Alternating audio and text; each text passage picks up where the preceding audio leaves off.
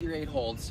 You're gonna hold a 1-pound ball, be super loose with your arm action. You're just gonna form figure 8s like this, keeping the arm nice and loose.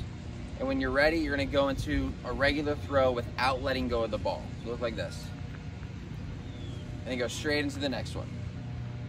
See how loose you can keep the arm. We're not getting an actual throwing position. We're just facing square, straight ahead like this with our feet shoulder width apart, just getting rhythm and creating looseness with the arm. Nice and easy. It's not about throwing it hard, it's about just staying nice and loose with the arm. Show you this angle.